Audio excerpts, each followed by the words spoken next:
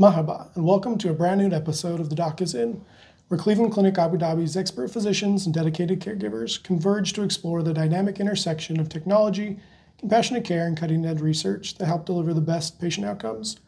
Join us as we delve into transformative advancements shaping the forefront of healthcare, sparking conversations that bridge innovation with patient-centered excellence. From the latest healthcare innovations to new frontiers of surgical procedures and technologies, we'll cover it all. So whether you're a medical professional, science enthusiast, clinician, or just an avid podcast listener looking to expand your horizons, this podcast is for you. My name is Derek Keddington, and I'll be your host for today's episode, brought to you by the Fatima bin Mubarak Center here at Cleveland Clinic, Abu Dhabi. Remember, before we dive in, hit like, subscribe, and turn on the notification button, as we're here to make The Doc Is In your #1 destination for healthcare podcasts. So whether you're about to buckle up for a drive, getting ready for a run, or warm up a cup of coffee, join us now as The Doc Is In. Here with me for today's episode is Dr. Basil Jalad and Dr. Ahmed Matalka. Dr. Jalad is a consultant here at Cleveland Clinic Abu Dhabi, working in medical oncology. Dr. Jalad received his medical degree from Jordan University of Science and Technology in Jordan, and then completed his residency at the University of Illinois in Chicago. To complete his training, he completed a fellowship at Henry Ford Hospital and Wayne State University in Michigan, USA, and is triple American board certified in internal medicine, medical oncology, and hematology. Dr. Matalka is a consultant and a surgical oncologist here at Cleveland Clinic Abu Dhabi. He completed his medical school from the Jordan University of Science and Technology, same as Dr. Jalad, and then completed a surgical oncology fellowship at King Hussein Cancer Center in Jordan. So we're really excited to have both of you here with us today for the Doc Is In. So for today's episode, we're going to talk about the use of neoadjuvant chemotherapy as it relates specifically to breast cancer. Yes. Because it is Breast Cancer Awareness Month. I don't have my pin, but we're glad to see Dr. Jalad and Dr. Matalka have their breast cancer awareness pins. So Dr. Jalad, if you'll start us off by telling us, what is neoadjuvant chemotherapy? So neoadjuvant chemotherapy is a location of giving the therapy before the surgery. So, usually in breast cancer, we treat, there is multiple, involved services to manage the patient accurately or in the best, to reach the best outcome. One of them is giving medicines like chemotherapy, surgery, or radiation. So neoadjuvant chemotherapy is giving the chemotherapy. We call it chemotherapy, but it could be combined drugs, including chemotherapy prior to surgery, in order to achieve an outcome that we need for the surgery and even for future understanding how the disease behaves. Some of the indications are surgical. Ahmed could cover that for that matter, but some of them are also medical reasons. For some types of cancer, breast cancer, including triple-negative breast cancer, HER2-positive breast cancer, we give it to reach a certain outcome that is defined after the surgery. And some of them, as I mentioned, is surgical. All right, so what's the goal, though, of neoadjuvant chemotherapy? Why do we give it beforehand? One of the goals is surgical. The surgeon is interested to reach a point that can help him with his surgical options. And the others are to reach a goal to understand how the disease behaves. I mean, what do you think, Ahmed, for the surgical reason? Yeah, so basically, thank you. So basically, it will help us to get better outcome regarding our surgery. A lot of patients now interested to have like breast conservative surgery rather than mastectomy. So giving a neoadjuvant chemotherapy will help us to change or to reduce the extent of the surgery at time of surgery. Since the chemotherapy will decrease the size of the tumor, this is also will get us like a chance to preserve the breast or do breast conservative surgery. It will improve also our outcome. So it decreases the margin to be positive, which means that the involvement of all the edges of the tumor when we do resection. And the third thing, it will improve also like cosmetic outcome, because it will reduce the size of the specimen that we remove during the surgery.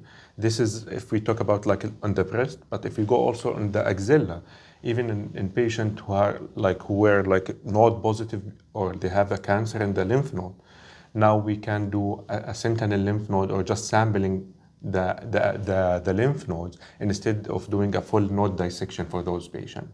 So the whole extent of the surgery will be, we are de-escalating the extent of the surgery for those patients. And it's very important for most of the patients, because also on the armpit, if we don't do a full node dissection, it will decrease our complication or morbidity, which means one of it, lymphedema. It happens usually in 15% of the patient if we do a full node dissection, but if we do just targeted axillary dissection or sentinel lymph node, it will be less than 2%.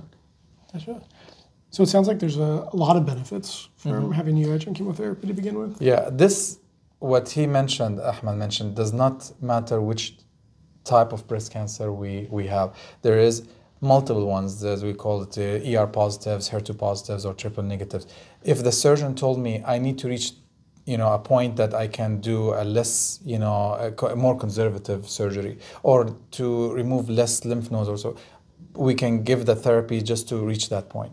But some of the indications may, regardless of the surgery that we will end up providing, like the triple negative breast cancer, HER2 positive breast cancer, it is still on a certain size of the disease or stage of the disease helpful to give that therapy, because once we give it and we do the surgery, and when we reach a complete response from the surgery, like we do the surgery and we found no evidence of the tumor all melted down, and we can see the tumor buried, but all dead cells. This is a very good outcome that can help us even to de-escalate. We call it de-escalation of the therapy after that surgery, and give us maybe we can give a lighter adjuvant therapy, which is the phase of treatment after the surgery. And so it will even help us to tell the patient long-term outcome of the disease could be more favorable in that matter. That makes sense. Because I know me particularly, and I'm sure some of our listeners, when I hear of chemo, I don't really want to go do that. I'd rather just have surgery, right?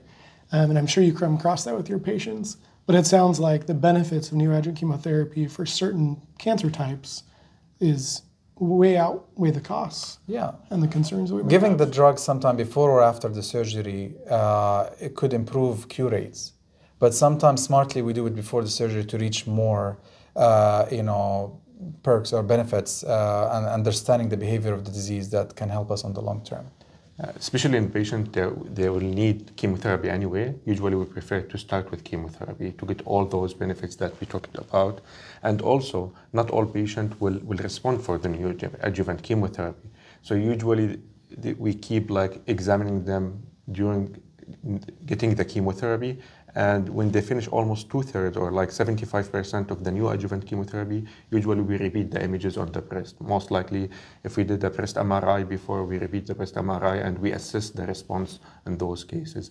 But most of the patients will benefit from neoadjuvant chemotherapy, talking about the size-wise and downgrading the surgery from mastectomy to lumpectomy, but not necessarily all of them, not 100%. This is always the decision that we make it jointly. I mean, we do those multidisciplinary, clinic, approaches, or we, the tumor board, we call the breast cancer tumor board, that we meet, every week to go over, cases after reviewing their stage, their type of disease, the images, and we found that the patient would benefit from therapy before the surgery.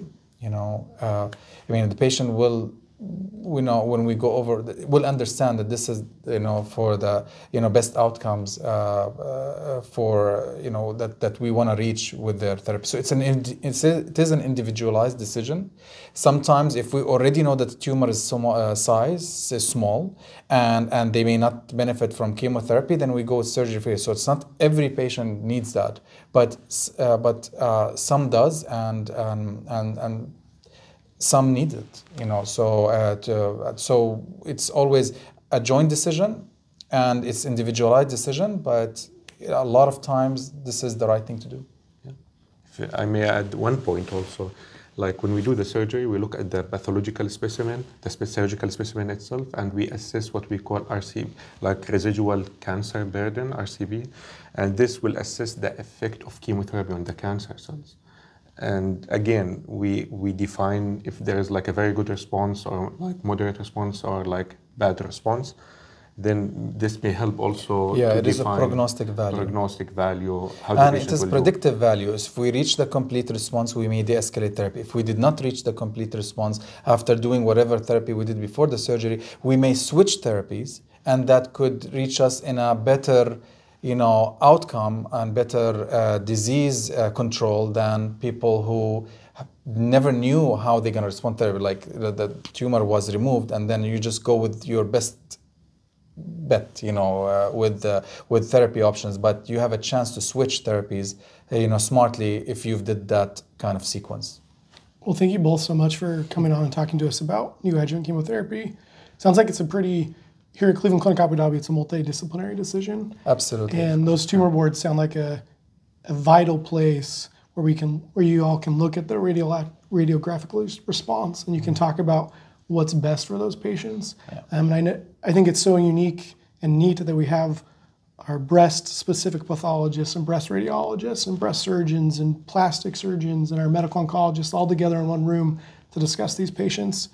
So if you know of anyone, or you as a listener need any breast health services, feel free to reach out to us at clevelandclinicabudabi.com.ae or give us a call. And there'll also be a link in the podcast notes that you can click on to connect with either Dr. Mathak or Dr. Jalad or any other of our colleagues here at the breast health program here at Cleveland Clinic Abu Dhabi. That's correct. So stay tuned for the next episode of The Doc Is In, and thank you so much, Dr. Mathak and Dr. Jalad, for coming on today. Always my pleasure. Okay. Take care and stay healthy.